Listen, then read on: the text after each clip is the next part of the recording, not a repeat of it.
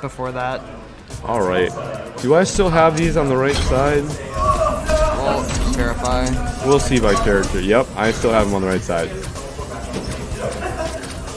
All right, looks like we're gonna have Gill v. Alex. Gill, yeah, Gill wins this.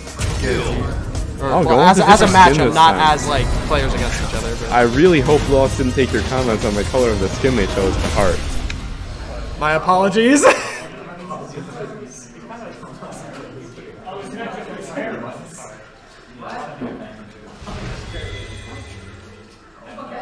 Let's talk about Street Fighter lore. Gill is literally the leader of the Illuminati. What do you think about that? You know, I think that's really interesting. I also think it's interesting to have an Emperor of the Illuminati Justin, your and a friends president. are watching you on stream. Oh yeah, they're Don't mess here. this up. They're here for you. Oh no. But yeah, I think it's weird that the Illuminati in this game has chosen to have a president and an emperor. It's just the Kakurian, basically. Very impressive approach from Lost at first. It doesn't look like it's working as well as it was last round. Yeah, it doesn't. But you never know. Someone might stuffing out the goggles. Someone might just need one good hit to get Talk in there. about Gill's advantage. How about we don't talk about that? Maybe post stream. Canceling Extremely plus on that fireball cancel. Gill even walks like some kind of deity. Well, he's basically a self-proclaimed god, so lots of jumping here.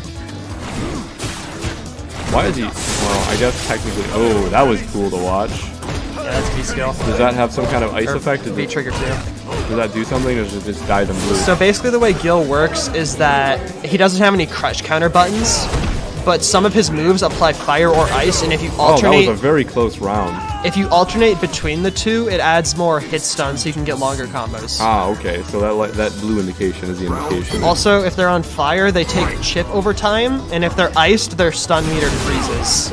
Ah. Here's that chip over time you were talking about, right? You're not going to be able to see it. Hard to see it's with barely, all this it's barely anything, but it makes a difference. It's like 5 or 10 damage. Lost has a commanding lead on this one. I don't know if Justin's going to bring this back.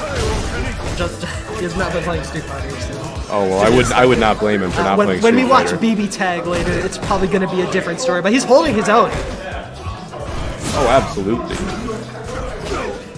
Goes for the parry, unfortunately doesn't protect, and that's the game. Update that score.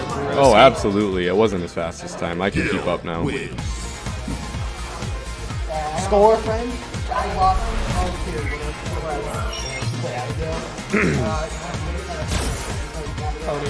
Round 1. Fight.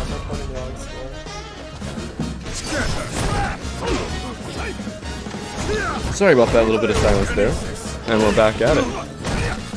This is game 2 with the same characters. The approach phase is really interesting here because it feels like Lost might struggle getting in a little bit against Alex, but once Lost does get in, it seems to be quite a different story. Alright, Evan's off to play his game. Let's wish him luck. Inne would win if he got to fight as an anime waifu or a cyborg ninja. I suppose we'll see later tonight in BB Tag, huh?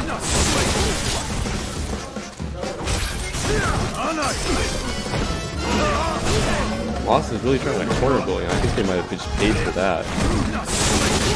Or not, you never know. This game seems like it can go either way, any time, really. Looks like they've got full meter, full V-trigger. They probably very well could them. Although I imagine neither of them want to use it in the first round. Oh, Alex has literally a tick of health. Just gotta get one thing. Oh, and a fireball, take it. It is time to proceed. Round 2. Fight.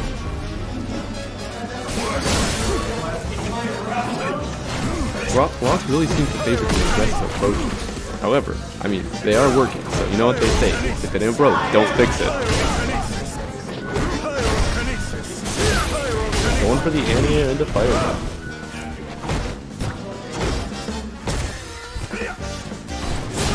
The best of what? I'm sorry, I'm not quite sure how much you're asking.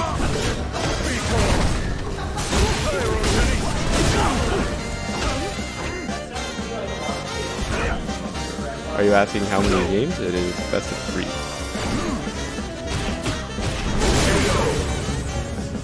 And that's going to be game on that one.